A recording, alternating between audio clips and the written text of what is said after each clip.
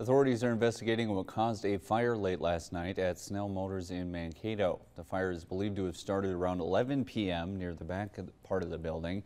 Mankato Public Safety was on scene and able to put out the fire. No injuries were reported, and Snell representatives said no one was in the building at the time of the fire and sprinkler systems were working normally to prevent the flames from spreading.